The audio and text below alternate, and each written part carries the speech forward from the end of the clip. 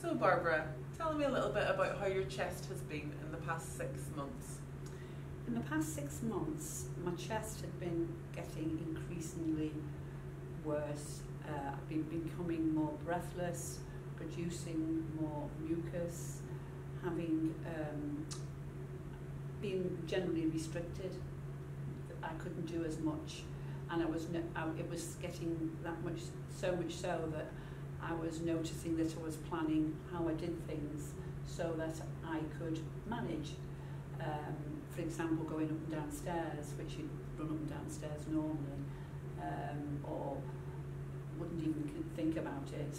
I would sort of have to go up and then sort of have a bit of a breath at the top and recover, and then and tiredness, and because of the recurrent chest infections that I was getting, one sign that I have is sleepiness. I get very sleepy, very drowsy when I've got an infection, and again I was more and more drowsy, just feeling generally under the weather, and but the mucus and the coughing was the main problem. Just trying, and obviously the infection was.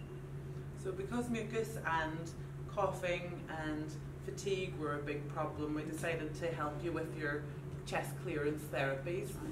We did that through 2 ways. We started you off on a nebulizer called hypertonic saline, and we did a challenge to that in clinic, which you passed well. Your lungs were happy to take on the treatment, and there was no adverse effects when we did the test dose. And you started doing that at home. How often were you doing that? 2-3 times a day, then mostly twice a day.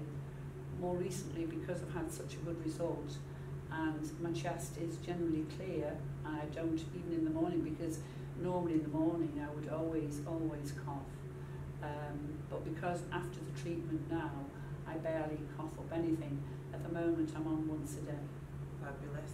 So hypertonic saline works by increasing the tonicity or the salt levels of the mucus in the airways, and that helps move water across the airways, which then helps the cells move better, and also hydrates the phlegm to make it move a little more easily. When it comes to chest clearance techniques, as a physio point of view, particularly if you're like Barbara and have fatigue, we want to make sure that your chest clearance is as energy efficient as possible, so that when you do clear your chest, you can get up the stairs and not be too tired or do some activities. And so we started you on a little device. This is the OPEP or flutter device. That's right. And tell me a little bit about how you feel that the PEP device has worked for you. It's worked very well because it's so simple, and I think once you understand that you are clearing the base of your lungs, because I'm improving, again, I feel as though I'm breathing more deeply and getting to the base, and when I used it initially, it really did clear my lungs. But then as I've gone on and it's been more and more successful and I've improved, I'm getting less and less production. So as I say, at the moment, I've got none at all, which is, I can say for years, I've always had something on my lungs. I've always been able to cough and produce some mucus. So with establishing this regular maintenance therapy, you've managed to clear your chest efficiently, and now we're maintaining it in a more clear fashion more regularly. That's it, and I just got into the pattern of doing it, and I think because that's part of I do it, I thought if I'm going to do it, I'm going to do it properly. So I did, and it has really worked. Fabulous. So the OPEP is one of several airway clearance devices or adjuncts that physios can use or prescribe to help patients clear their chest. This one in particular works that when you blow into the device, it causes back pressure into the lungs, which splints open the small airways. As Barbara mentioned, it helps clear the mucus from her bases, and that helps her by splinting open the smaller airways, which were prone to wheezing or narrowing and collapsing when you were doing huffing and coughing procedures. That then traps the sputum, so you're huffing and coughing against a shut airway, which is a waste of energy. And like we said, when you're repeatedly having infections, huffing and coughing is a very high energy expenditure for a low gain when you're not getting any phlegm up and out.